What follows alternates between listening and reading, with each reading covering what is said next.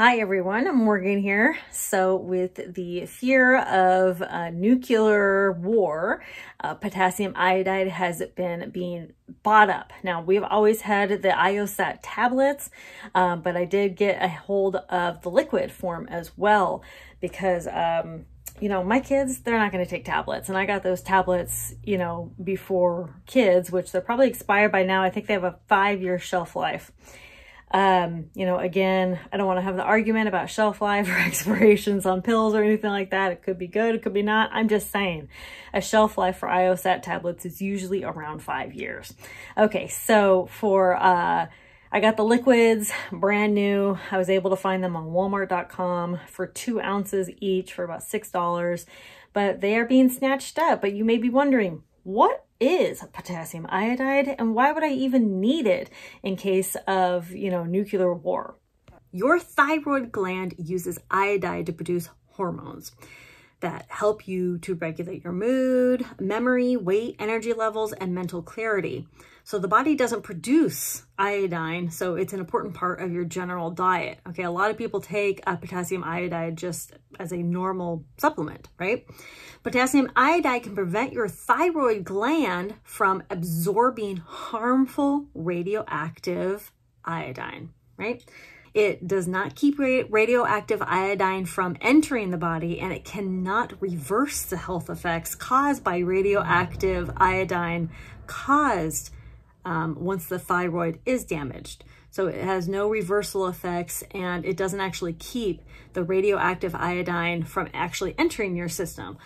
All it does is it prevents your thyroid gland from absorbing the harmful radioactive iodine. So you have to be taking it way before, right? So before fallout or whatever. So basically your thyroid gland can't tell the difference between the types of iodine, right? So the radioactive iodine, the good iodine, whatever. And so if it has a sufficient potassium iodide, it won't absorb radioactive iodine. Does that make sense? So if you're taking those potassium iodine tablets or drops or whatever, you're getting that good stuff, and therefore it's not going to absorb that radioactive iodine. So it is protecting you in that way. Even though people do take the potassium iodide as like a normal supplement, it's only because they've been prescribed to do so because of whatever reason, you know, thyroid issues or that kind of thing. But if you don't have any of those issues, I really wouldn't just be kind of randomly taking it, you know.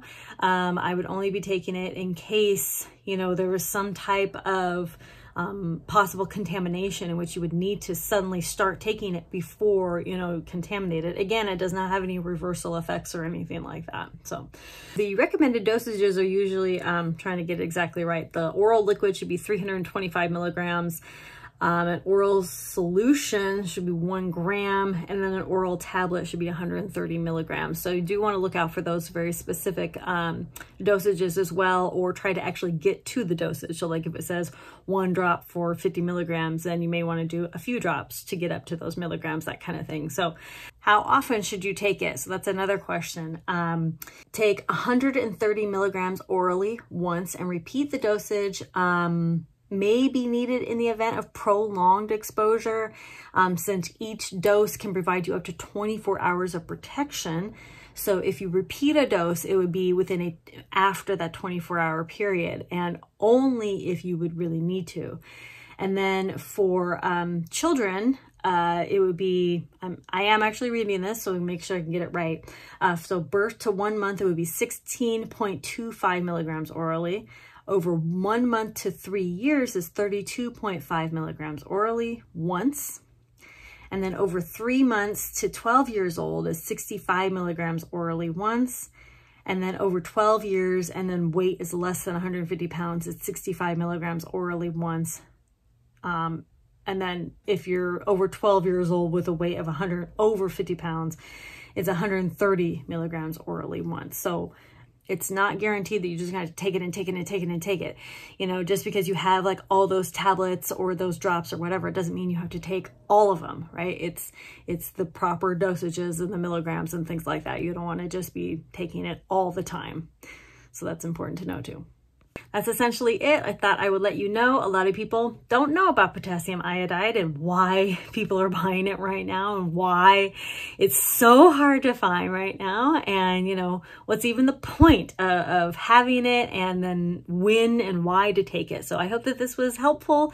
Thank you all so much for watching Conquer Tomorrow by Preparing Today. I'll talk to you later. Bye.